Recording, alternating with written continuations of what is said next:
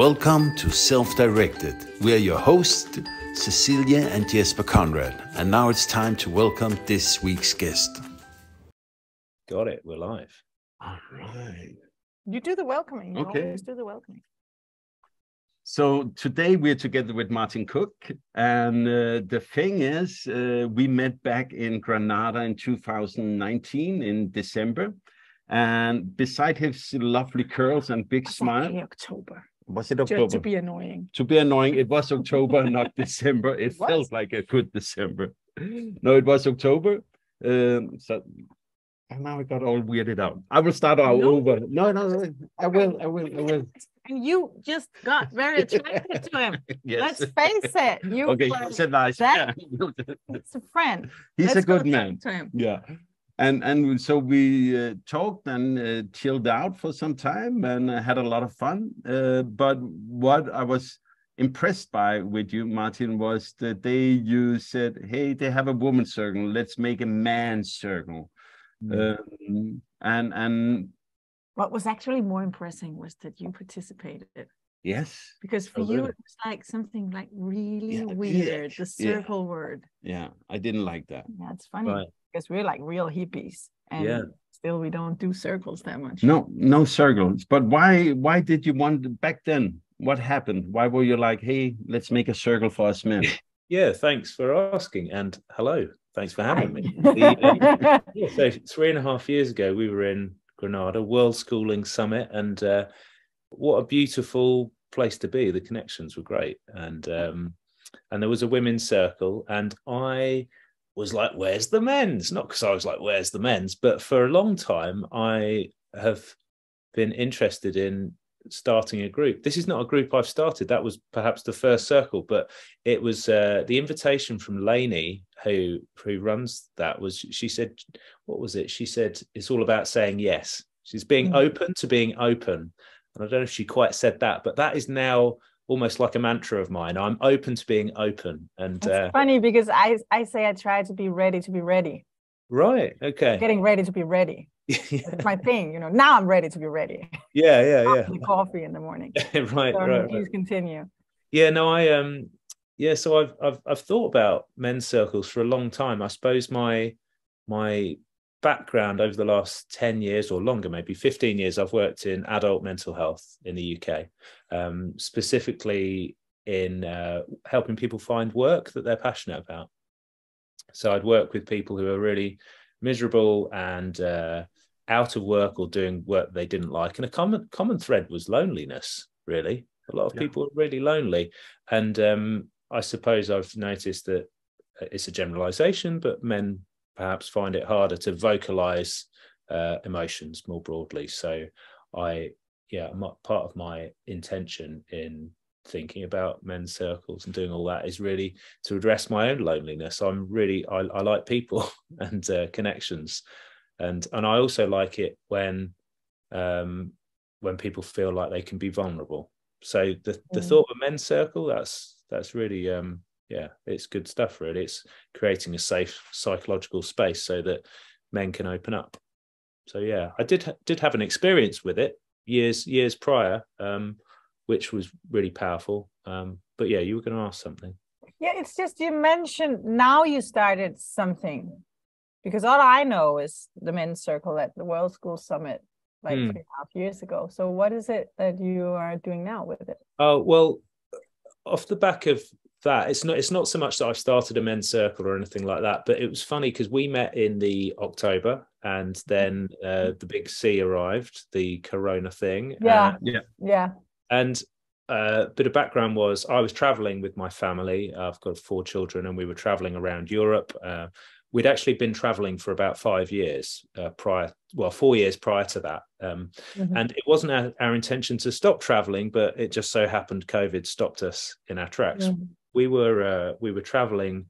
People often ask about world schooling and travel and how do you fund it and what do you do in your work. And our line of work, if you like, was we rented out our house in Brighton, England, south coast of England, on Airbnb. So that's what we did. But we didn't do a normal version. We did the kind of supercharged version. So every weekend we had 14 women having a hen party, which is like a bachelorette party in our house. And of course, that stopped that stopped. Yeah. And then COVID kind of stopped that. It kind of stopped that. And then we were thinking, oh God, I'm going to have to get a job, like a job, right? But the actual how I got back into my line of work, it came about because of an intention that I had. I for a long time too have been thinking about a podcast, and no doubt you guys weren't thinking about it just a few weeks ago. It had been bubbling away. It's been roaming around. Yeah. So it had been rolling around my head, and I had the perfect person. I thought, I'm going to interview this old dude. He's in his late 70s, and he's really into smoking rollies, drinking wine, women, and God. He's a really perfect kind of like perfect. Yeah. I look forward to listening to that podcast. Exactly. Yeah. So he's called Roger, and I didn't actually know whether Roger was alive. So I called an old colleague, and I thought, I'll find out if Roger's alive. And this is literally when COVID's starting. I'm like, I'm going to have to get a job. But I wasn't thinking about that. I was like, I want to do a podcast. Mm-hmm. And I called my old colleague, and he picked up. Martin, he said, are you calling about the job? I said, what job? He said, your old job. We need someone now. So within a week, I had a laptop, and I started back in my line of work through I like to think it's kind of serendipitous. I don't know. I was thinking about something joyful. Yeah. And the serendipitous thing came off the back of it. Mm-hmm. Yeah. Well, that's very often how it is. We have this saying, what if it was easy? When things are like, when you have this, oh shit, I have to get a job, then nothing works. But if you're like, let's go do something fun, and then suddenly someone's paying you money for doing it. And it's just sunshine, and it's not all sunshine, but it's easy. But goodness does flow, I think, when you are fearless. I wasn't fearful about getting a job. I thought, I can just drive a van. I can do whatever. And I hadn't had it in mind to go back to my previous work, which I really enjoyed. I really, a bit of, it's interesting because I think when you travel, like, people talk about identity and who are you and what do you do? That kind of, what do you do? Yeah. And part of most people's identity can be bound up in their work. It's a normal thing, but it is also, to be fair, what people do with their time. I mean, my answer would be, I go for a long walk after lunch with my family. That's what I do. And it's a weird answer to the question, but that's what I actually do. And when you ask more normal people, or people living a more mainstream life, then what they do is they do what they do at their job, because that's what they do most of the hours. So it's not like a fake identity, or it's real because that's really what you do. It holds you up, doesn't it? It's part of who you are. But it should. Yeah. It's a psychological. It's like if you pull that apart, it would be psychologically damaging in some cases, I think. But I think also it's real. If you get up every morning and you make bread and then you sell it, you're the baker, and that's what you're actually doing. So you're the one feeding the village or whatever, the neighborhood, with bread. And you identify with this. I'm the baker, because it's real. And I think it can be a very fake idea to say, oh, you can't identify with your job because then you don't know who you truly are. And maybe you truly are the baker, I just think of course it's too bad if you know nothing else of yourself than the making bread part. The professional identity, but it's not fake to identify with what you're doing all day. I don't think so, at least. Yeah, it's interesting. At the moment, all day, I've stopped my work. 6 months ago, I stopped, and I've switched with my wife. And now I'm full time with the kids. So I'm looking after, feeding, cleaning, talking with, playing with, moving around the children. So interestingly, what is your answer? I need you to ask me. What do I do? What do you do, Martin? Thank you. What do I do? Well, I suppose I've got lots of different hats on at different parts of the day, but I was going to say I look after the children, but that doesn't really, they mostly look after themselves, right? Yeah. You know, They're big now. They must be. Yeah, like 12, 9, 7 and 4. Yeah. So yeah, ish. And 4 is not exactly big. No, but he'll be big. But soon. he's okay. Yeah. Mm-hmm. So yeah, carer, nurturer, questioner. I'm learning a lot as well, actually. It feels like I'm going back to school, but I don't mean school in the traditional sense, but so many questions come up from I was just reading a book with one of my children. It was about Faraday, and Michael Faraday, what did he do? He was an inventor of, I don't know. I got it wrong. He got it right. And then I was reading a book and he said, what's the East? Meaning the East. And then we got out the map and we started, and he said, well, it's just one big country, as we looked at Europe and Russia and all of that, and all these squiggly lines that were made up. And it just, so many questions, and it's so interesting just being around children, if you allow the time and space for it, because they ask the most kind of intelligent questions. They do. Yeah. And our ageism, I think, is one of the big things we have to work with as unschoolers in our deschooling process and our personal development as parents of 3 children.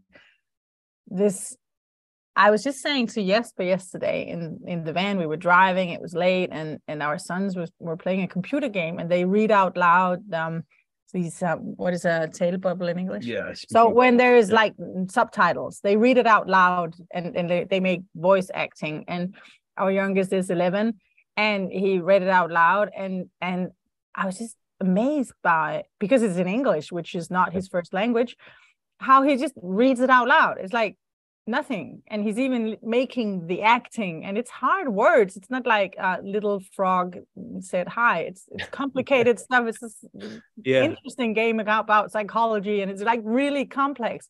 Yeah.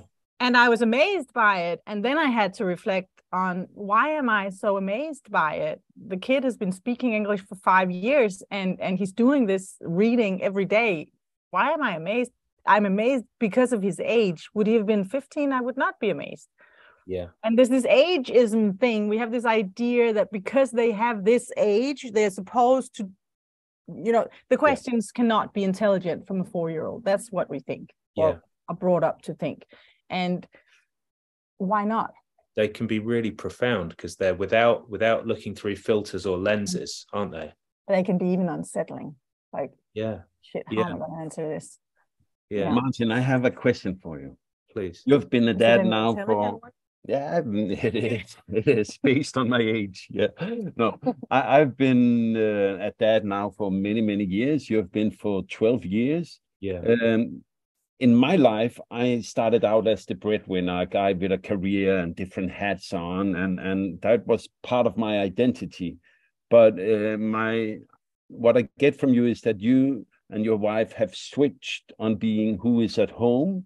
So how have you been in your masculine role? Have you ever felt the need to be, I have this title, or have you always been just cool with being hey, I'm a stay-at-home dad now? Yeah, I feel like I've perhaps unusually always been very comfortable in the feminine, and being around women, I suppose I've been quite used to. I've got one younger sister. I wasn't the youngest of 5 with lots of older sisters, but I've never felt the kind of masculine or machismo, like I'm the breadwinner kind of thing. I've always my wife works in IT, in data, and so she's always earned a decent wage, and all the time we've been together I've worked for charities or the NHS, that kind of thing, so I haven't earned as much, so I've been quite comfortable with that, I suppose. And I suppose I don't hang out with people with men like that. No. Is the answer in part. So I don't feel, it just feels kind of normal. Actually, one of my best friends who I've known since I was 5, he for the last 4 years or 5 years has been the primary care of his children. And I've just moved house, so I can walk to his house now. And it's it just feels very normal. I mean, I am interested in the role of men in. I'm in childbirth. I'm particularly fascinated by, having worked in mental health. It kind of feels like adult mental health. Kind of feels like it's almost too late. I'm fascinated how the conditions under which, well, we're conceived and birthed and then nurtured and, you know, cared for in the sort of formative years. I find that really fascinating. And I was present at all 4 of the births. They're all home births, and the last 2 were actually free births, you'd call them. So intentionally no midwives there. But I definitely brought fear into the room as the man, and felt like I shouldn't be there. It felt like a sacred feminine thing, and it feels like it's more of a modern notion for men to be, almost like a confusion that men should be there. I don't know if we looked at it anthropologically, whether men would have been there at the birth, or whether it would have been mothers, aunties, other women like that. So yeah. I have no idea actually how it looks like in from an anthropological point of view, if there are any traditions anywhere. Yeah, I just felt like I was interfering. Like my partner had it, you know, she was there in her strength, in her feminine energy, and I wasn't going to really bring much to the party apart from a cold towel and a glass of water. You want me to share the stories of how Jesper really supported? Yeah, I was there. No, I was good at it. I'm not going to share that. No. I was told that I was just kind of not getting in the way, but, you know, she didn't need me. Yeah. Which is, I think that's amazing. You know, that's the feminine strength and energy, and like, I think that's absolutely amazing. Did she have like a sister or a friend, or? No, she's quite independent. She did it, yeah, but you know, maybe she would like to have a sister in the room, or. Yeah, well, interestingly, yeah, she hasn't got a sister, and she recently said, "Oh, it'd be really nice to have a sister." You know, to understand understand each other. Yeah. Have you got a sister? I've got 3. Have you? Okay. Yeah. Well, it's complicated. Like because of an early divorce, I have like step and half, and yeah. So maybe I wouldn't have 2. Depends on how you look at it. I have 2 that I'm really close with, that feels like sisters. Yeah. And I also have just as many brothers. So I'm like big family. Blessed. Yeah, well, it's 2 families. Yeah. Because my parents, they were divorced when I was 4 or 5, and they found the right one right after, and both of them married more children. So they found someone who also had children. So when very early in my life, I had all these step siblings or half siblings, or I just call them siblings. Yeah. And then my mother and her new husband got 1 more child. So I have like one. I don't really care about the whole gene thing. It's more about the feeling. Yeah. And some feel more like siblings than others. But yeah.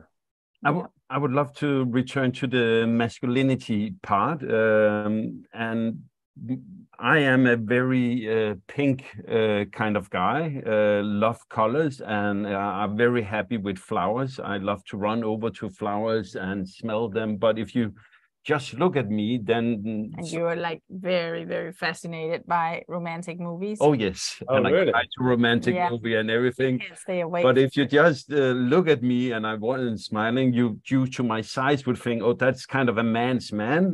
But I'm very little a man's man. So back to this circle we had on the World Schooling Summit, we were sitting and talking about some of our vulnerabilities. And one of mine back then, we still...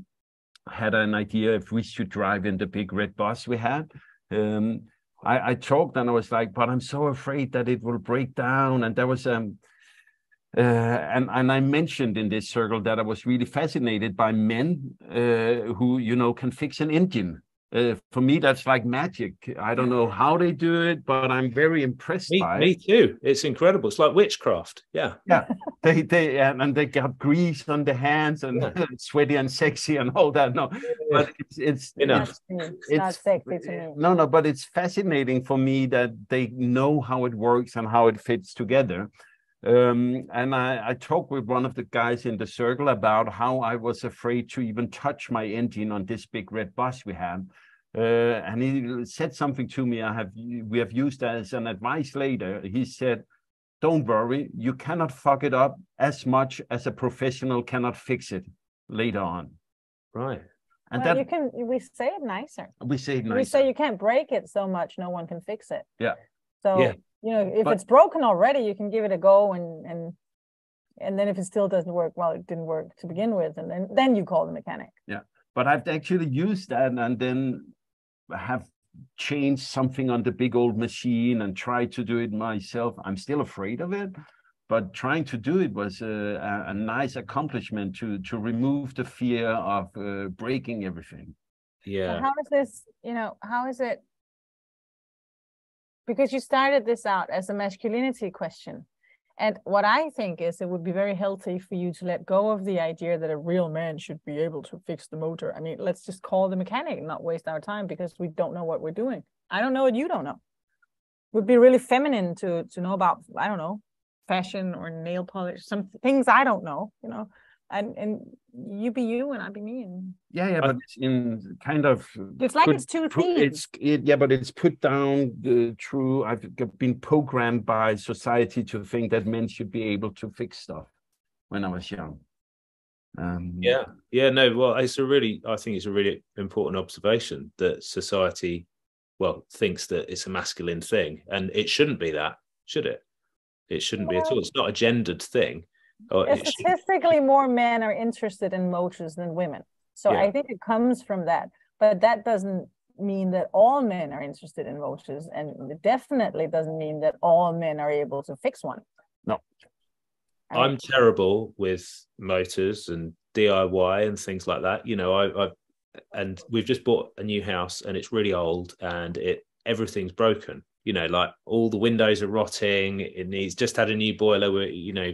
We've got a digger out the back. We're having an extension built, and I would love to get involved and do things. And I changed a lock on a shed last week, and I thought, yes, I'm doing it. It's in the rain. I've got the wrong drill, and then I triumphantly closed it and realised that I'd managed to screw it in wrong, so it's permanently locked again. Even without a lock, I'm just so terrible at DIY. So I was telling the builders just yesterday. I said I was telling this story, and I'm kind to myself now, definitely. But it's been a long journey of realizing that it's not so much. Yeah, we can't be good at everything, can we? And I've realized with all these DIY things that, well, we talk about all this maintaining the house and fixing the motor. It's an education. And we should like really value that. I'm loving. Some people don't have it. If you don't have the education, none of us have had any interest in building tables or fixing motors in our lives, and we're closing in on 50 now. I mean, maybe we should just face it. Other people do that, and we have other stuff that we're good at because we've been interested in it and been doing it all of our lives. You can't just build a drawer. Yeah. Out of nowhere, you know, people who do that, they have learned from someone and they've spent a lot of time learning. Yeah.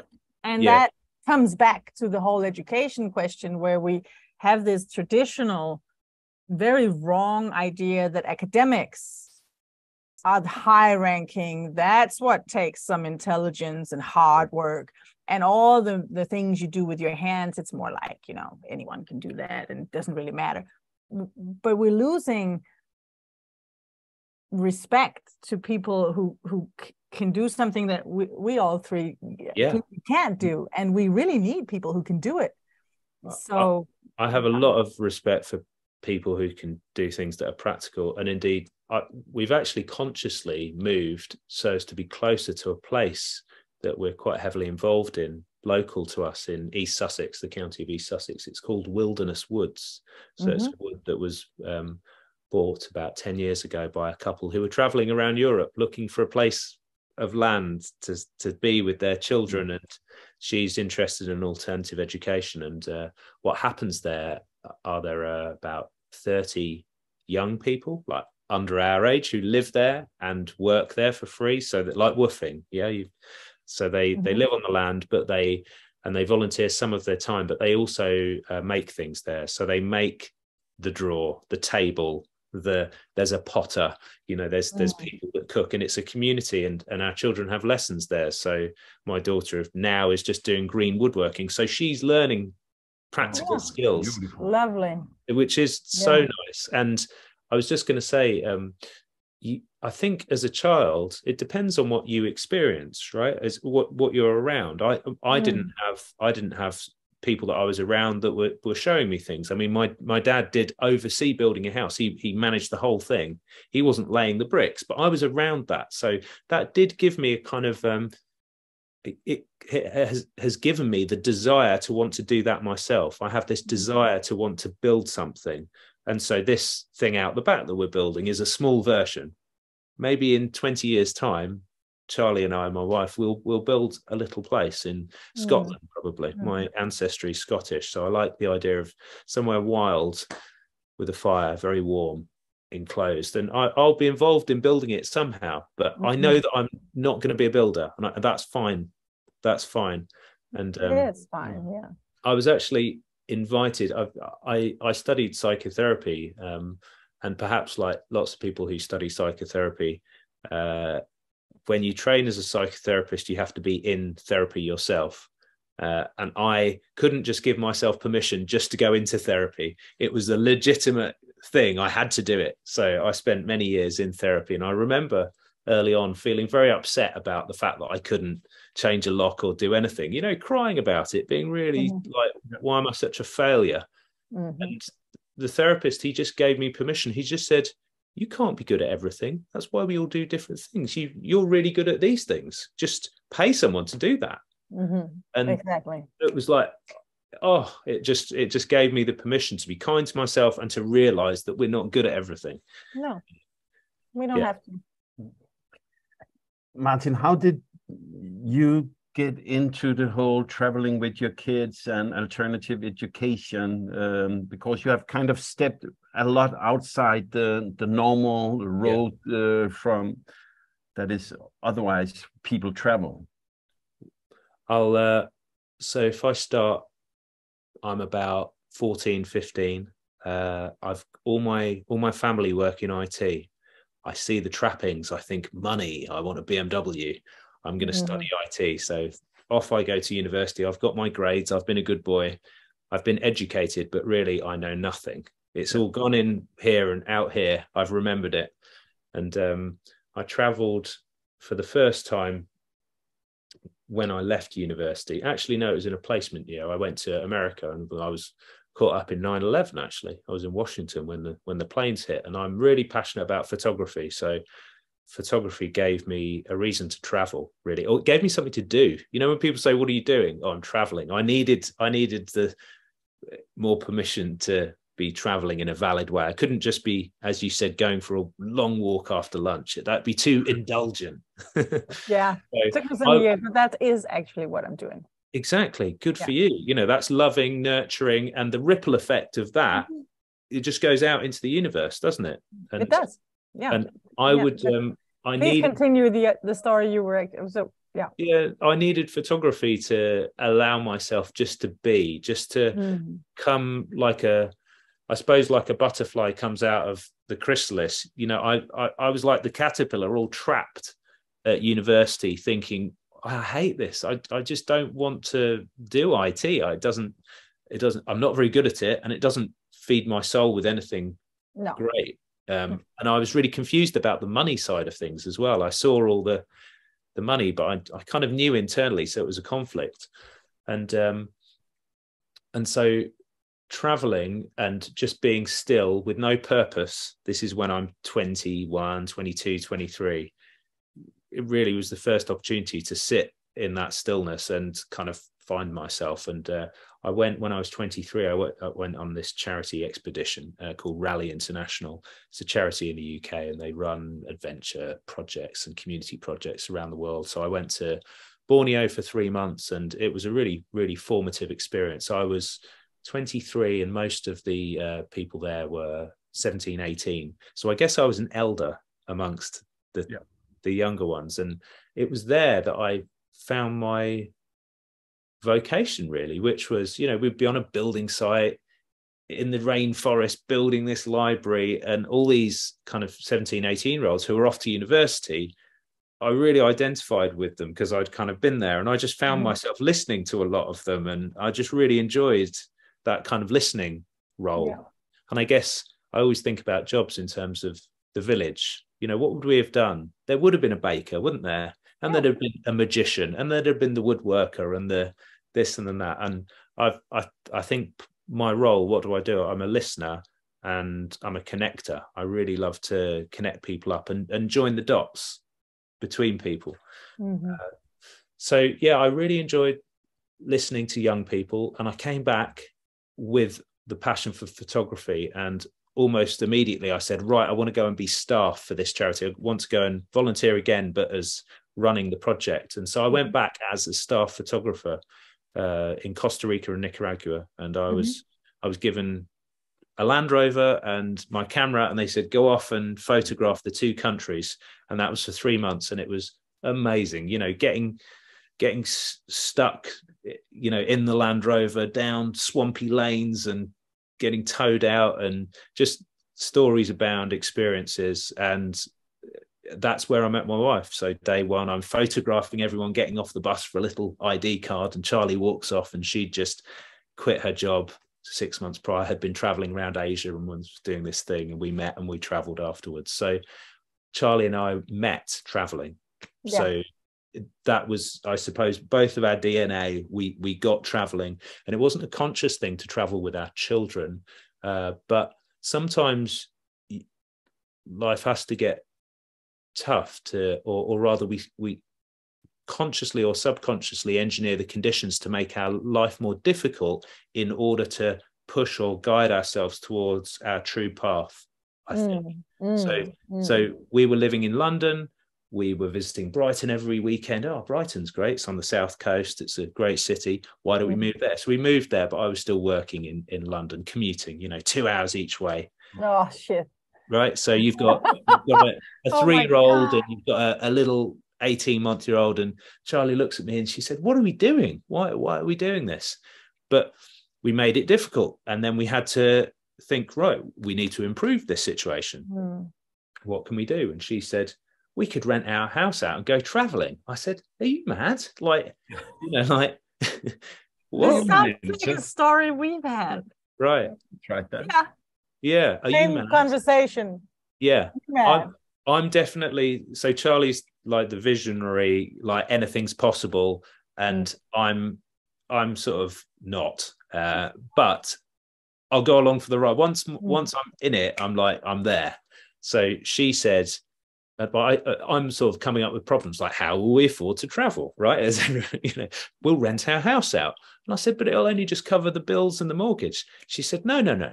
We'll rent our house out to holiday makers because they come to Brighton all year round. It's very, very busy. And I said, okay, all right, get the person round. We'll find out how much money we could get. And it was like, let's say it was £2,000, £3,000 a month. It still wasn't enough to travel. I thought, well, no. So she says, I've got this man who's coming round. He does hen parties. And have you heard of a hen party or a bachelor? Yeah, I know what it is. Yeah. Right. So, yeah, it's basically a massive raucous party where, you know, like the caricature of it is women walking around with like learner plates on and short skirts and being loud and all that kind of thing, letting their hair down. And Charlie said, there's this guy coming who doesn't do holiday homes. He does holiday homes just for hen parties. I said, no way. What? Like, and at the time I thought it'd be like 8 women because we only had a 3-bedroomed house. It was quite tall and thin, but he arrives and he's a geezer. He was like, you know, in his flash car, and he starts walking around our house. And I'd already decided, no way. And he's counting people. He's looking at the floor and going 2, 4, 8. And I was like, what's he doing? He's counting how many women he can fit in our house. And 14 was the number. And we did it. We went with Hen Man, as he was called. We did that for a year. And he didn't pay us on time. The house was a state. When we got back from our first travels, which was, we went to Southeast Asia. So we we had friends in Bangkok, soft landing, and then we went up through Thailand and Cambodia, and then we were in Bali for 2 months. We stayed in a beautiful, we just through connections, Facebook, you know, we found this really lovely guy who was traveling back to the States, and he sublet his basically a bamboo house open, you know, snakes and monkeys, and in Bali. And we were there for a couple of months. It was amazing, but it was also hard. I think it's really important, as I think you said, you got ill on the road recently, right? And I think this is, and I've totally been there. You know, anyone who's traveled for any length of time is going to get ill. It's a thing. Well, it happens from time to time. It happens. It does happen. We realized this virus we had was actually all over Sicily. Right. Yeah. So it wasn't not just us. It was just because, you know, at the moment there's this virus around and we get it as well. Yeah. So, But there's a kind of duality to everything. Like, people think, oh, you're traveling, you're having like your best life, and it's like, no, we're just living. Like, we're trying to live our best life. And our premise is different because it's not in one place. It's not a house, and the advantages are quite obvious. I mean, I've just been walking alongside blossoming trees, almond trees, looking at the snow at the top of the mountains here in Italy this morning with my teenage daughter. It was beautiful. But yesterday, you know, we were just roaming around looking for a place to park our van in some weird, it's not always amazing. Amazing is easy to describe and it's easy to take pictures of, but the real life that we bring, and maybe we could call it obstacles or disadvantages, they're a little harder to describe.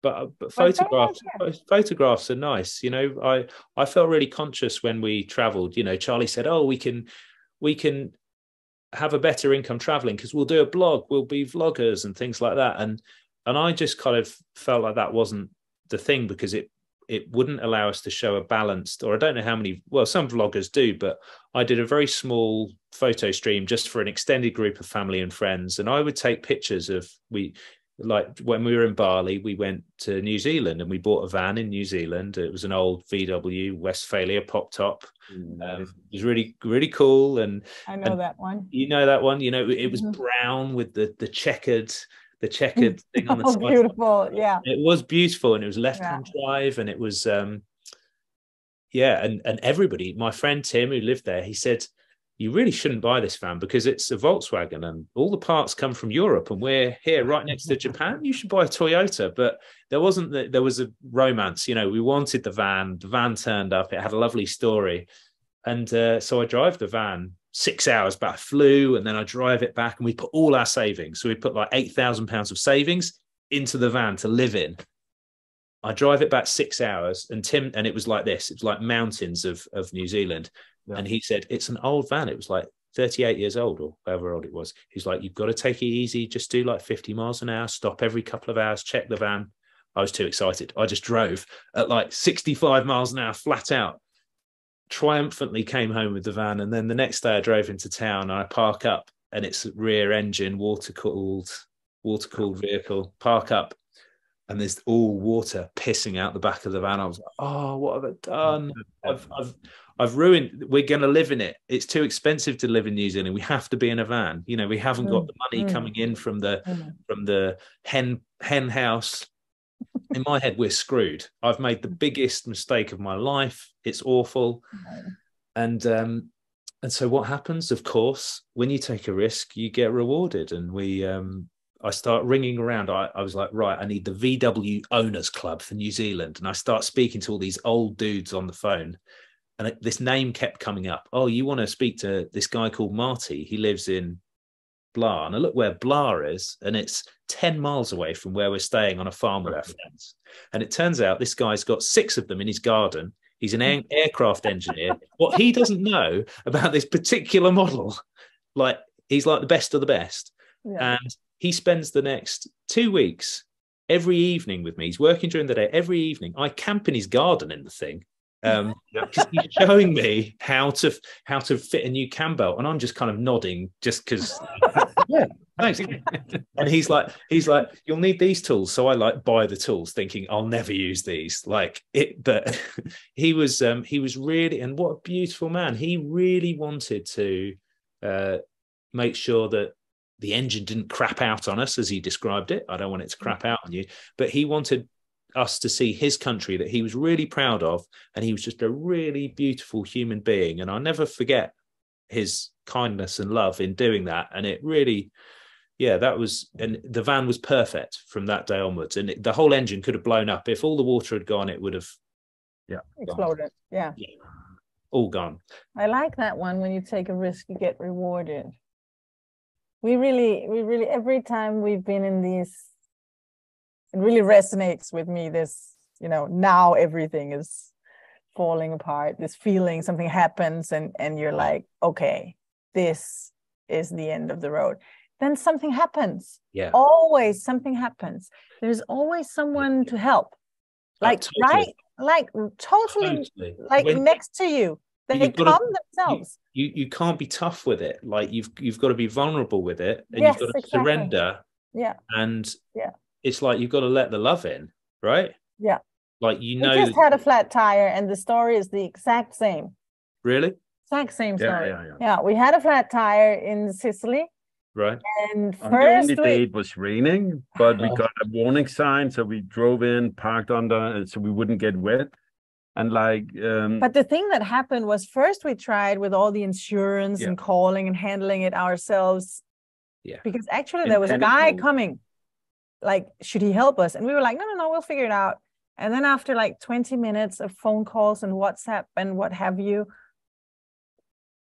I said to this rescue lady on the phone who couldn't understand the address, and I told her, I'll call you back.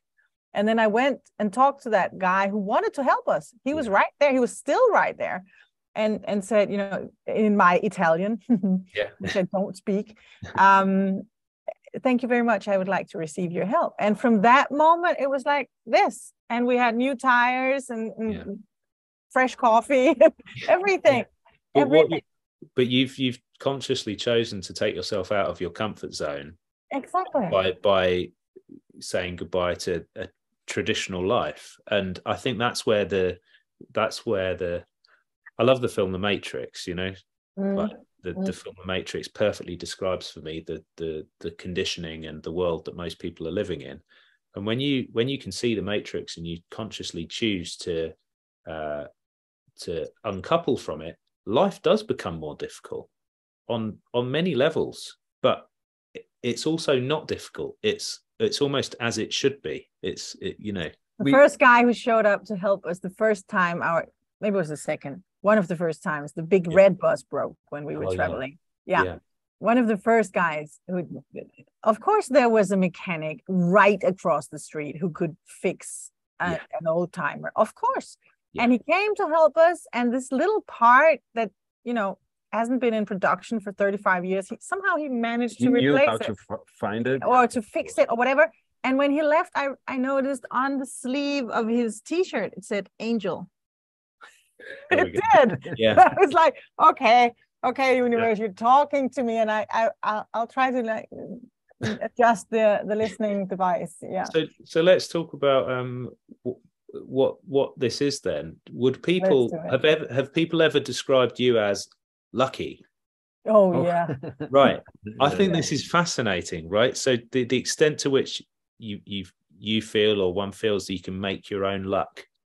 There's I personally believe you can make your own luck. I mean, but just because I've had a lot of lived experience of having these lucky connections, or what people would perceive as very fortunate, but I think it's when you're in a flow state and on the right path, things just kind of come to you, don't they? It's not luck. So how can we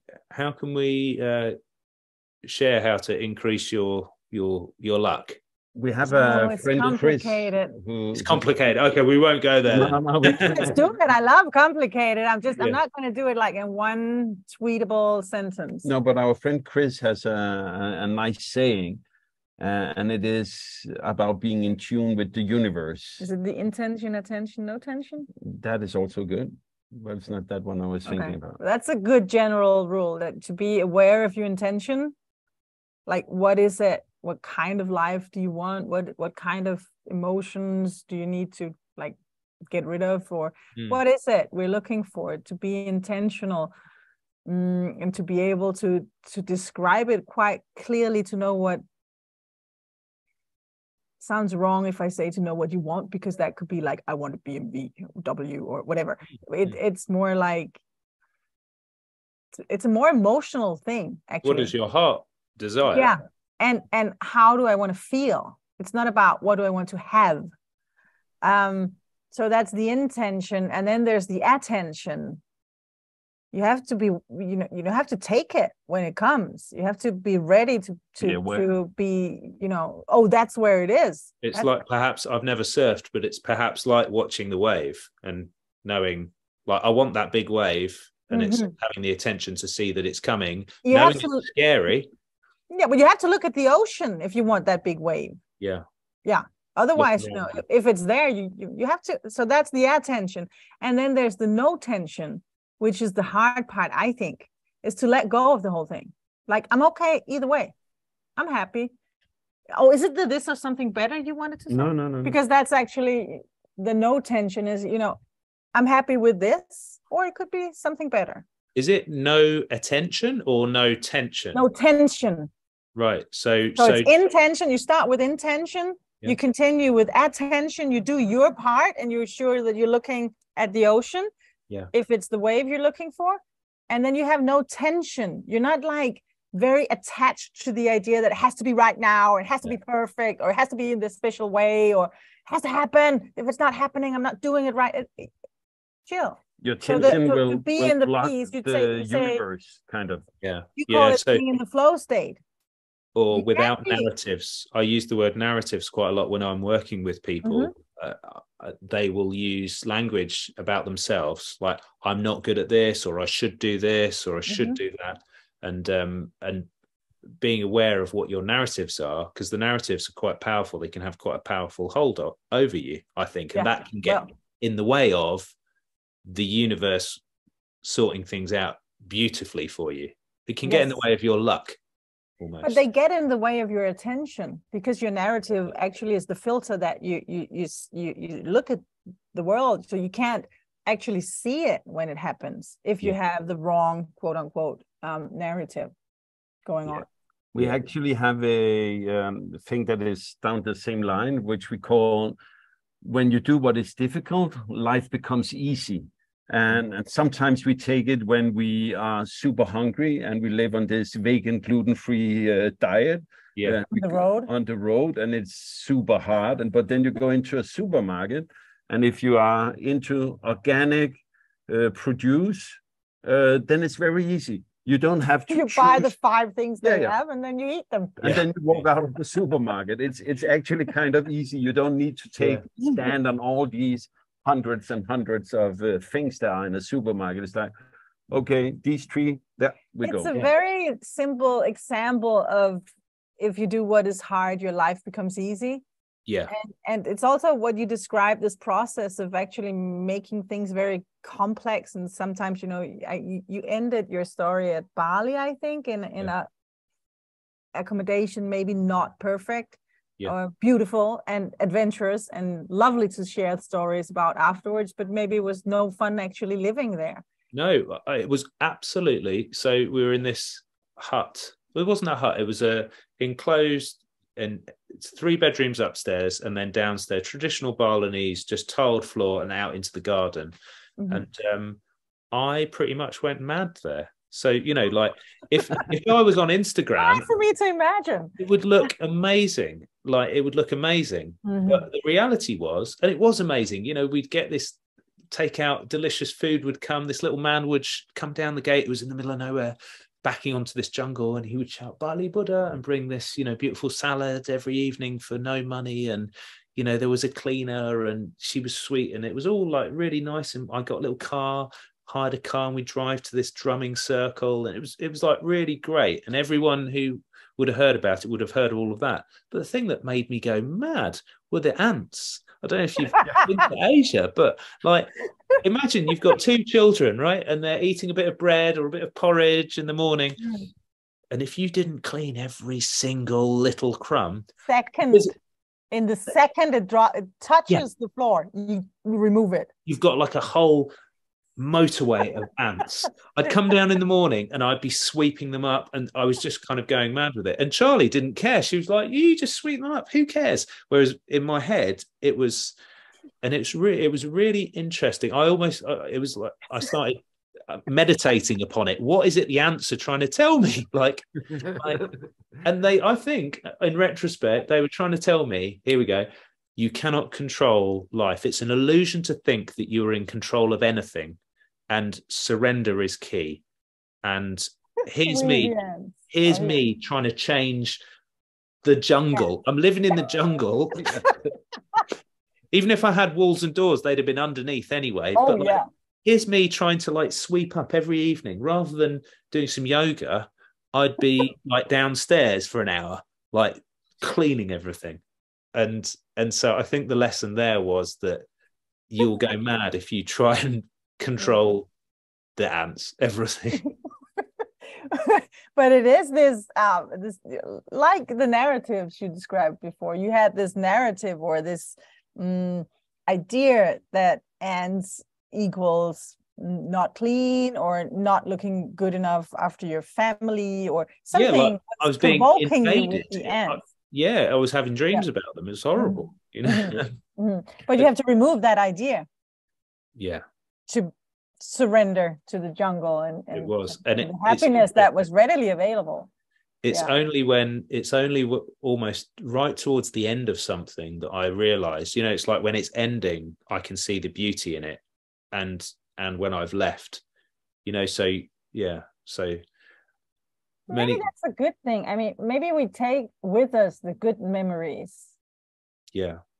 I hope you can see some beauty while it's going and the lessons learned throughout it. Yeah, we actually returned to New Zealand 2 years after that and had the same experience of buying a van, but this time with less money in the bank and another child. So, you know, we needed a bigger and better van, and what we got was a smaller and worse van. And if anybody's in the market for a smaller and worse van, it's the Mazda Bongo with the pop top. Don't get it. We've got. But Martin, about your kids and schooling, why haven't you just sent them to school? Why not choose the normal way of doing things? I like to think about first principles and what does success look like, right? And the most important question I think for me is what is a life well lived? How do you live well? And so I suppose in part schooling has come about as a result of my a substandard school experience. I wasn't very happy at school. Not that I was depressed, but I just didn't, you know, I was not in with the cool crowd. I wasn't like on all the football teams having my best life. You get some children and they seem to really thrive in schools in that environment, and that's great. But I was quite shy and I was quite academic, but I certainly struggled in some subjects. And so I think I've carried that through, that kind of belief that it wasn't great. And we didn't feel like our first child was ready. Not that she was ready. In the UK, you were in school at 4 years old, way too early. And we looked around, and you can see that obviously in Europe there are countries where it's 6 or 7, and we just like arbitrary numbers, like you were saying. You know, you're ready now. You're 4, just like they say, right? You're ready. Another kind of ageism. Exactly. You should have given birth after 40 weeks. You know, so that's the gestation period. But in other countries, it's 39 weeks. So you're late, you know, so we're going to inject you full of drugs and force the child out of you. So so I suppose it feeds into questioning systems and so first-hand experience and then questioning systems of kind of control and power and also looking forward. So I suppose like consciously thinking what are the skills that are going to be required to thrive in life. And for me, that's emotion, like grounded, emotion being able to express your emotions and feeling like you have choice and autonomy, because we assume that most adults do, and yet we somehow feel that it's okay to essentially imprison children from the age of 4 with no choice. Oh, you're enjoying art. Next lesson. You know, I remember school.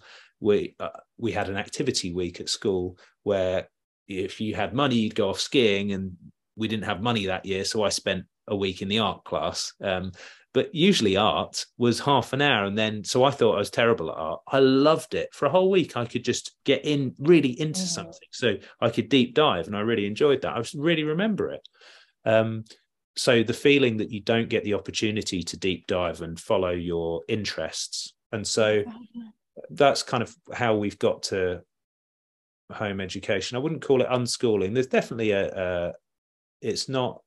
it's always on my mind, perhaps more so my wife's mind, that it's a tension between getting some grades that are going to be useful to open up doors if you did want to go on and get a degree as an architect, or if you wanted to, whatever you want to do.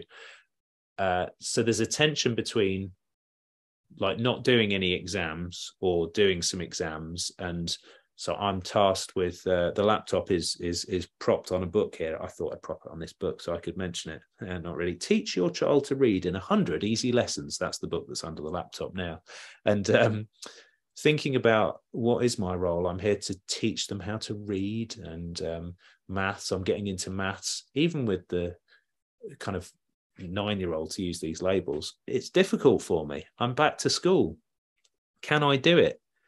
I don't have to do everything. At the Woods, there's a maths teacher. I can outsource bits of it. It's kind of, I think don't they say a child needs, or we all need a village? You know, it takes a village to raise a man, right? I'm not good at everything. And that's why I want my children to be surrounded by happy, grounded adults and children of all ages who are kind of, I want to go to that forest. Yeah. Sounds like really nice. It's super cool. It's really great. And the people that run it are really, they say yes. And they say, like I've just set up on a Sunday, something called Sunday Sessions with somebody who lives there. She's got this health hut, and we're running a circle where people can just come in, and we're just kind of shaping it however the people that turn up do it, right? So that they said yes to my friend here who wanted to set up a food business. They said, just test it out, you know, because they know how important it is for people to do stuff they're passionate about. So I think back to your question, which was how come homeschool? You didn't choose school. Yeah. I think it's broken as a system. I think it serves the few, you know, and it's a form of imprisonment at its most extreme, or, you know. No, I totally agree. I don't find it extreme. It is a prison. Yeah, it is a prison. And so, I'm interested in nurturing free thinking individuals who have autonomy over their own minds and bodies and how they choose. And I'm not perfect. I'm you know, none of us are. We're not, you know, like, I suppose you might say you'll be judged on your results, you know, but define success, right? And it's not fun for a child to be your result. Right. Yeah. I mean, I should be able to define myself and judge myself and let myself be judged on who I am, and that's a really good not point. On what they are capable of. But I think that's very important. There's a really big culture of how your kids are doing, you know. So, my children have got these grades, they're off to this university, they've got my this job. son's a doctor. And good on him, not on so me. what is he happy? Are you happy? How do you live well? How's your relation with that son? Can I'm sitting on something. Can I give you please, what, a gift? One piece of advice on the reading thing. The reading thing. I'm very passionate about it because it took me forever to learn how to teach kids to read. And my best advice is this: don't do it. Right. Please. You read them stories because you like stories. You read books yourself because you want to read the book. Reading is a culture, but do not teach the children. And they learn like this. It's crazy. I've seen it in real life, and I wouldn't believe it. We had in our story as home educators, we had a great failure with our first. Right. Oh yeah, Like huge, like in shit.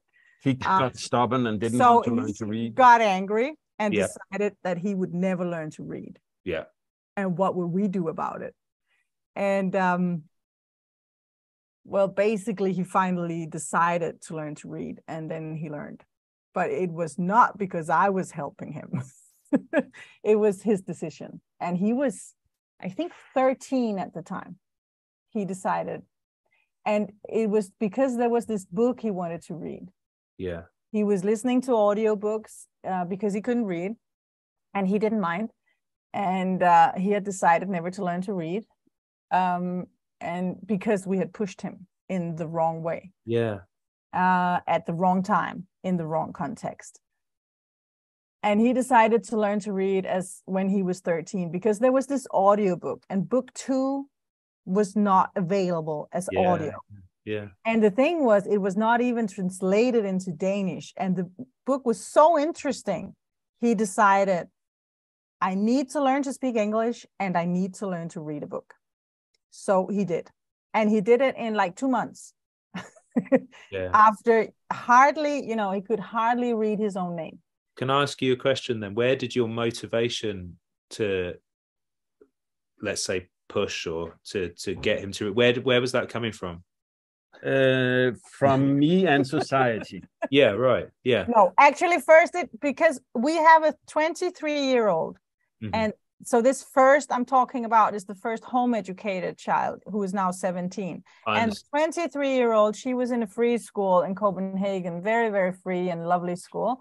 And we thought our second child would be in that school. Yeah. So closing in on the time that he would start in school, I realized that he's a very spiritual child, very highly sensitive, very much himself. He's not weak. It's not weakness. It's just he's in his own state. And I thought learning to read plus learning to be in school will be too much for him. Yeah. So I'll teach him to read before he starts. And the context of that is that me and my siblings all learned to read when we were 4 or 5 years old. And our oldest child learned to read when she was 5. So for me, it was not a thing. In Denmark, you start when you're 6. Yeah. So when he was 5, I thought, okay, I'll just, teach him to read. It'll take me like 2 weeks and that's it. So he got annoyed with that. And then when he didn't start schooling, Jesper said that, okay, you can homeschool, but then he has to learn to read. Yeah. So I knew if I'm not teaching, anxiety, of other people's judgment on you when you do something that is out of the ordinary. When you homeschool, it's like, ooh, what would people think? There's so you wanted them what to would the neighbor say kind of feeling inside. Yeah, no, absolutely. And what's interesting also is when couples, when we come together and we come at it from slightly different angles, or we come at it with our own stuff, don't we? Of course. And obviously, and I'm not very nice, to be honest. I'm like so much. Come on, what do you mean? And so I'm not nice. I'm not. She's very nice, but powerful. But I'm not. I'm not compliant, and I'm not like going to obey things to be nice. I'm nice because I like people. Yeah. And I like to be in a state of love and compassion and taking care of each other, but I'm not nice in order to be nice or to be perceived as nice. And that way I'm not nice. I do my thing, and there is nothing that will stop me. And that's why I call myself an anarchist, because a rule will not stop me from doing what I believe is right. Yeah. I just know this. So, and he's very nice. My husband is a very nice guy. He wants everybody to feel good. And if that, he's just, he's very nice. And I think that's the very big difference in that situation. When we started to homeschool, I was, I wouldn't care less what the world around me would think about the situation, but he was kind of not afraid, but but also mother to feel but safe. Also the one being out in the world gives another pressure on you when you go to work and you meet people and they're like, oh, you homeschool, but the first question you get is, can the read and the write, where it's a little different pressure when you are at home with the children, of course. Yeah. But no, but then, okay, I'm just trying to interfere with your reading process with your children, actually. Yeah, you're a disruptor. I like this. Yeah. I'm not nice, as I say. No, I'm just saying, like, in my personal experience as a home educator, once I let go of this teaching them how to read, they learn to read like so smoothly. The two last ones, so the third child, she learned to read while I was trying to teach the other one to read. She got interested, and she could read when she was 4. And she read her first full novel when she was like 6 or 7. So, and she did it on her own. I didn't even teach her the alphabet. I mean, I answered the questions when she asked me something, but it was not a teaching situation, and I had no agenda. And my 4th child, he learned to read when he was 8.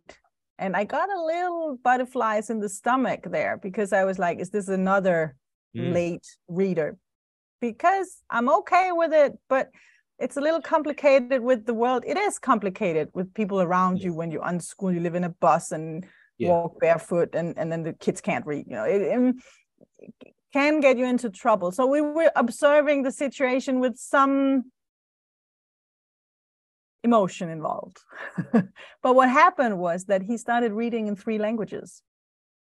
Right. So once he started, he could read in English, Danish, and Spanish, which is not the same system. So it took longer time. So obviously it took longer time. Yeah. And now he's the one I described yesterday, reading out loud, doing voice acting in his 2nd language. So, and what my point is, it's like teaching them to walk. You don't teach your children to walk. You hold their hand for a while. If they stretch out their arm, hopefully. But they see you walking and they observe. They see you walk. Everybody's walking, so they walk at some point. They get up and walk. And because we live in a culture of text and language, written language and books, and also on the computer, the internet, everything, there's so much text everywhere. They learn to read.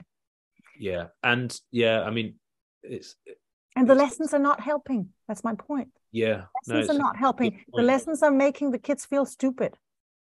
Whereas put them on your lap and read them a good story. That makes them feel loved, and that reading is something amazing. And then they can read.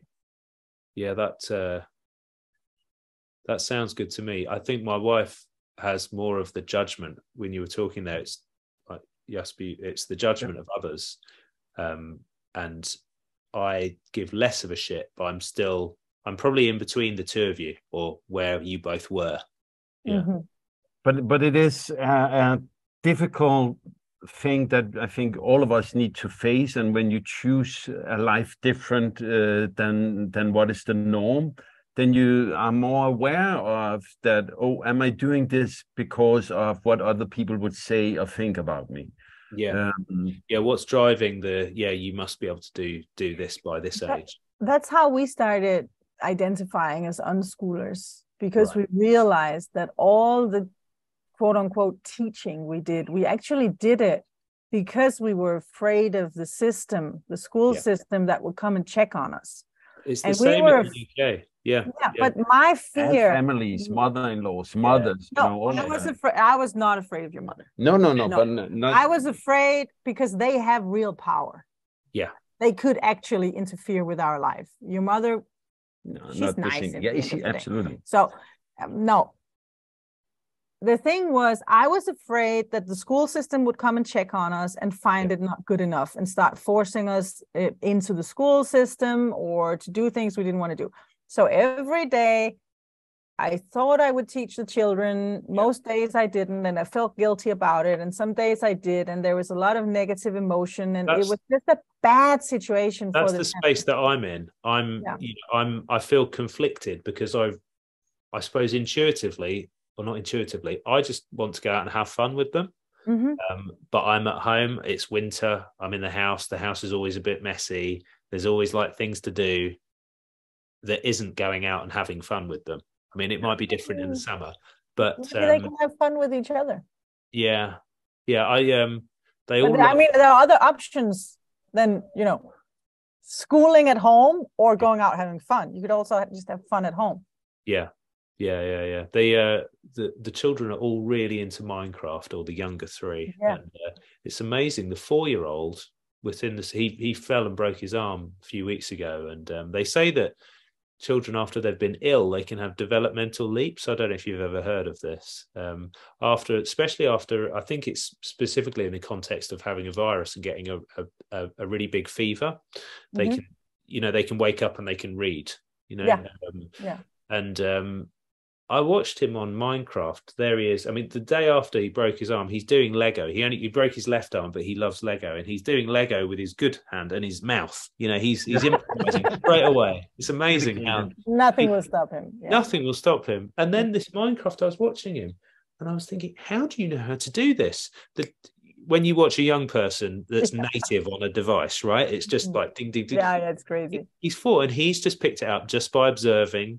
How do I walk? You look around you, and he observes it because he sits with his older brother who watches hours of YouTube videos on how to do Minecraft. And so he knows how to do it, but he's internally self-motivated to do so, isn't he? He really wants to. And also, this is another thing I think we have to get over as parents, home educating parents. We think we are the educators. Right, we think the knowledge comes from us to the children, maybe through a book we give them or something that comes from us, but it doesn't. In reality, it comes from the curiosity of the child. They go out and explore the world, and sometimes we get to be the helper, or we get to get along on the walk to the exploring. We have had so many experiences with our children now. They are a bit older now, and where we're like, how do you know that? How did you? I mean, I live with them even in a van, I'm with them 24/7. You've kept this extra language. How do you know this? I remember, and this is a long time ago, we were at the Louvre in Paris, and it was a very hot day, and we went to see the lady, as we call the Mona Lisa. It's like a ritual. We go to see the lady when we're in Paris. And it was just a very hot day, and you can't take off your t-shirt at the Louvre. And it was they have this glass ceiling, and it was like an oven. So we were like, okay, what can we do? We go to the basement. They have I can't say this in English. Egyptologic. How do you say it in English? Like things from old Egypt collection. Yeah, old stuff collection. Yeah. No, Egypt. Things stolen from Egypt. Oh yeah. I don't think artifacts. The artifacts from it. It's called Egyptological, whatever. I don't know. We went to see things from Egypt in the basement at the Louvre, and there I am. And Storm, he is 9, and he cannot read. We're like 4 years before he can read, and he starts to lecture the whole family in a nice way. I don't know if lecture is the right word to use, but in a nice way, explaining all of us about all of the hieroglyphs.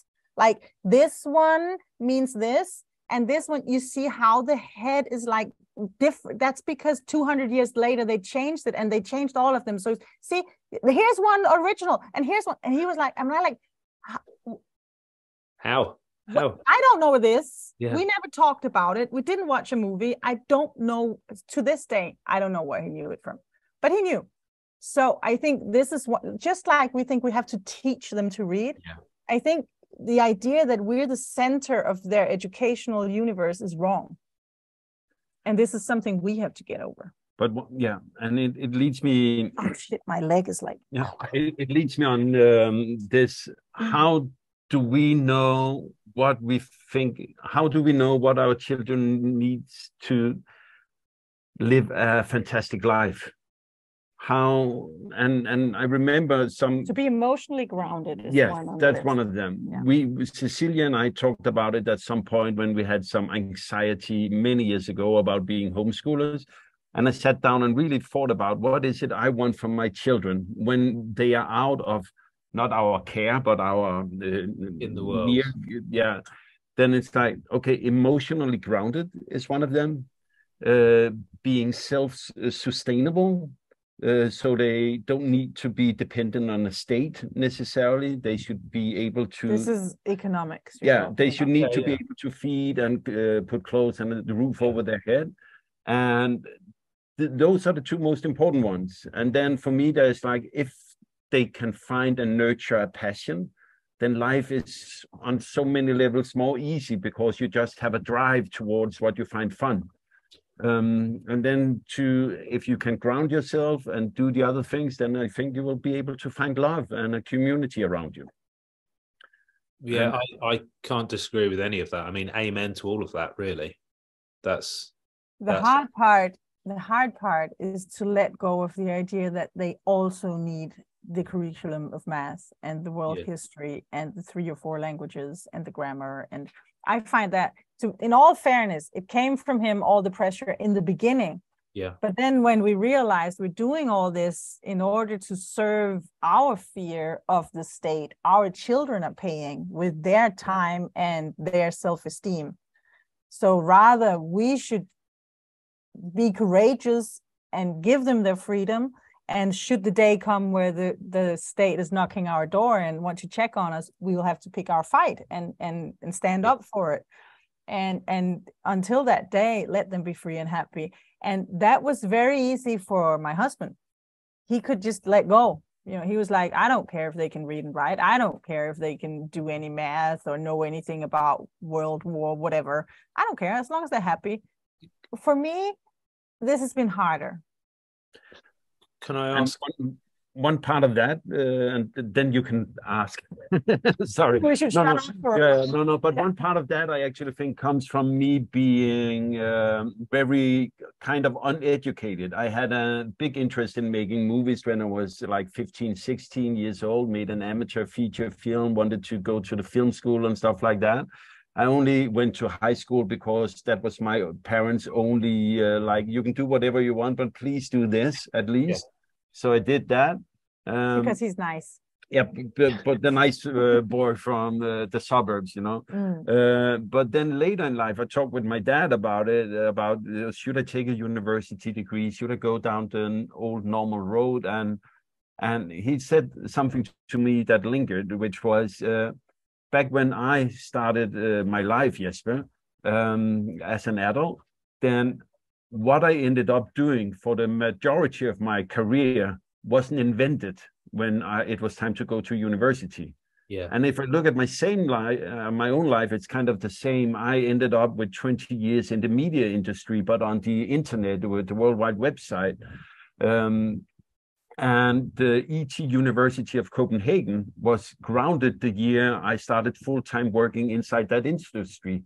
So I would have had to wait 5 years to start my career. It would just have been stupid. So for me, I think that choosing not to go to university and just giving a flying fuck about it was, for me, I always believed I could make it, that I could find my way, that I didn't need a support system to do it. So when we came back to what our children needed, I was like, they don't need to go to university unless they find it fun. I'm a really big skeptic of university now. It's very expensive to go, and I think it's terrible value for money. You should go if you love a subject, but I don't think enough people love their subject. In my line of work, I'd work with people who'd been in a line of work for maybe 20 years, and I'd ask them, how long have you enjoyed being an accountant? They said, well, never, but it pays well. I said, well, that's number one problem, you know. Yeah. And then I say to them, what are you passionate about? It's the Ikigai. Have you heard of Ikigai? Ikigai, Ikagai. It's the Japanese philosophy of, I'm doing it a disservice, you'll need to look it up, but the essence of it is how to live well. And there are, if you examine these 3 or 4, I can't remember the 4th, but the 3 I remember, they're very important questions. What are you passionate about? What are you good at? And what motivates you? These are kind of English interpretations, but if you look up Ikigai, it's the belief that kind of what you do with your life is at the cross section of what motivates you, what you're really passionate about, and what you're good at. And I don't think we're taught enough about, or not even taught. Yeah. So school doesn't teach you how to. The thing is, the whole structure of the school system doesn't, you know, it's not individual. Everybody goes through the same thing. Yeah. So it's not about what you are passionate about. No. That's not in the matrix of it. And I think one of the big problems of being schooled is that you don't get to find out what you're passionate about. You don't get to be bored. You don't get to feel unsettled, annoyed, frustrated because you're not fulfilled. You don't get to make bad choices about the structure of your day or your week or your year. You don't get to realize that there's something you really need to know. You really want to know it because it was really annoying not knowing it in X, Y situation. Because you don't make any decisions on what you're doing. That's why it's the prison thing. You get up in the morning at a certain hour, not when you're done sleeping. Put your uniform in. You put on your uniform or not uniform, but you leave at a certain hour. You jump when they say jump, and you learn what they teach you. You should learn, and you learn to be happy if you get the good grades and sad if you don't. And you even learn. You said before some kids are thriving. Yeah, maybe they are, but they learn that, oh, I'm the one thriving. Yeah. You know, and they don't learn to figure out maybe they would rather knit all day. Yeah. Or sing all day. We'll go for a long walk after lunch. They're just good at the things that you're supposed to be good at, and luck on that. What do we call it? Lucky you. You know, it's good for them. Good on them, I think you say in English. Yeah. But it doesn't teach even the thriving children, and they will not learn from experience what makes them happy. That's the catch. For everyone. It was really interesting doing my work, trying to help somebody unravel years of conditioning in 6 sessions. You just can't do it almost. No. So I would just be playful and just be interested in who they were, and you know, just let the stories flow. And that's kind of why I found it fascinating, really. Yesterday, Cecilia and I talked about ownership of your child, and because if you look at a child, do they own themselves or do you own them? A lot of kids grow up with not choosing their own clothes. Some of them grow up with not having an ownership over their own hair. Somebody tells them when their hair needs to be cut. What does that actually say to a person about being them, about how they are present in the world, if they cannot decide over their own body? And with the school, they don't decide when to eat, when to go to the toilet. And it's just wild to think of how that affects you. Yeah. And if you're homeschooling or unschooling, you might presume that you give less of a shit about what others think. You know, and so, you know, like have your kids brushed their hair, and, you know, are they wearing shoes, and all this kind of this fear of judgment of others. Yeah. But certainly I always thought that home education, you're kind of crusty and like hippie, and, you know, you've got dreadlocks and you've got rainbow clothes and things like that. And there are many different ways of doing it. But I certainly, I look at my children who've got, I mean, all my children have got long hair. My youngest boy's got, you know, everybody says he's got, you know, like, oh, same in our family, yours, you know, and I just think what people say to you says more about them than it does about what they're observing. It's their own fear or projection onto the child, whether it's thinking about, oh, you know, they're not reading yet, or, you know, don't you want to cut their hair, or, you know, don't you want to wear a nice dress because you're a girl, that kind of thing. It's all on them, and actually raising children to give less of a shit about what other people think of them, I think, is part of what I'm interested in. I think it's a very nice question to find the balance, because I think also not giving a shit, not a shit at all, that's not what I'm aiming for, because I also want for myself, being this not very nice person, and for my children to be able to balance carrying themselves as they are feeling that they are okay, and whatever they find right is right, but still caring about the people around them, how they are perceived, and how comfortable people we meet or people we are in some sort of relation with, how they feel about the whole thing. I think actually, and because what we do is rare, it's more rare where we come from than it is where you come from, but it's still rare. We will always be some kind of representative of the homeschooling community. So if it's very much rainbow clothes and dreadlocks and bare feet that has not been washed for 2 years, and Minecraft at the restaurant, and very much of this, maybe dirty clothes, maybe things that we make a bad case for everyone else coming after us, and we don't teach the surrounding society anything good about who we are and what we're doing. So actually, I tell my children to comb their hair, and I tell them to change the t-shirt. I tell them to take a shower. I tell them to cut their nails. I'm not telling them that they have to, if they like really, no, I don't want to cut my nail. I want to have long nails. Okay, it's your nails. But I will share with them the price of it, what will be perceived in the reality that we live in, because we don't live in a hippie community. We drive around in our van in all of Europe, and we find ourselves in so many different contexts. You can't take off your t-shirt at the Louvre, you'll be kicked out. And if you want to talk to people, they have to perceive you as a somewhat interesting, nice person. Integrated. And 3-day-old ketchup on the t-shirt is just not a good sign to send. So there's a balance here. It's not all just freedom. You're right. It's not freedom, anarchy, and middle fingers. That's not where I am. That's interesting.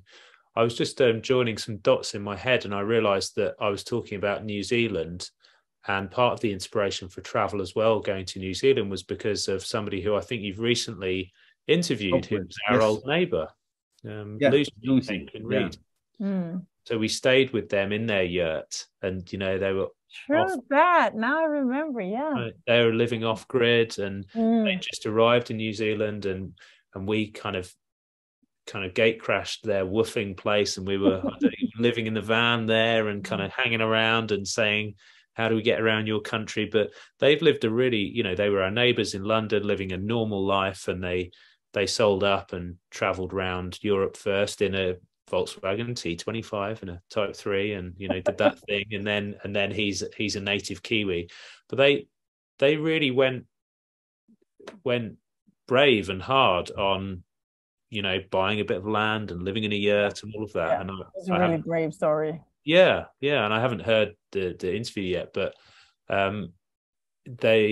their bravery is very inspiring, and certainly part of our journey in giving us the confidence about knowing what you want. And it's a very personal thing to you, isn't it? Like where your I don't know if it's boundaries, but you're like, actually brush your hair because it's it's just going to lubricate the wheels of things. This is where my boundaries are. It's really interesting and important, I think, to surround yourself with difference, otherness. There's not one formula for living, let alone home educating or unschooling. There are many different ways of doing it, and being around different people, I think, is really great and healthy.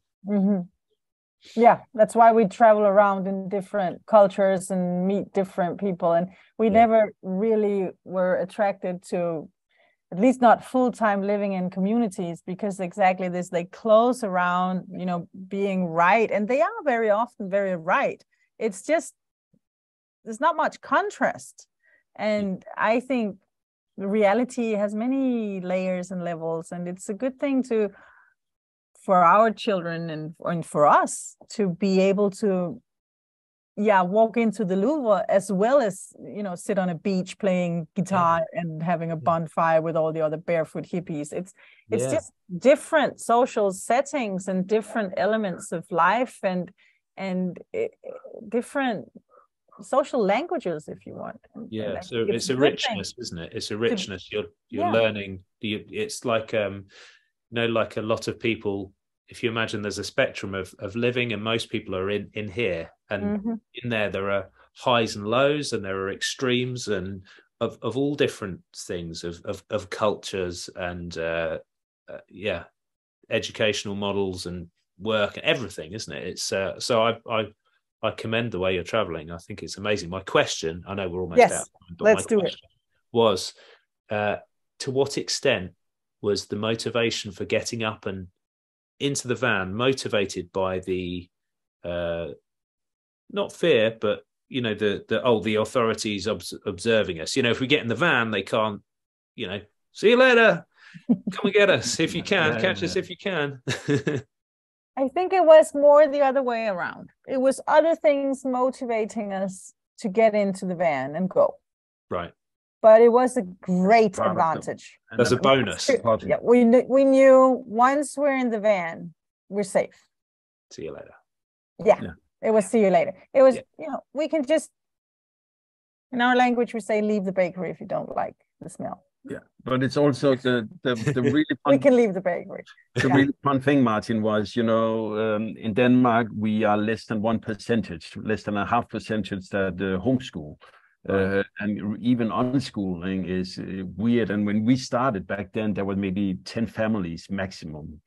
Nowadays it's getting more and more common, among others because people share about it, more people get their eyes open.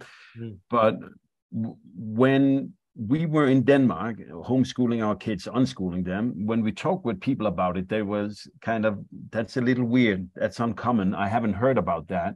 What are you doing? How will your children survive? And will they ever be able to read and do math and all these things?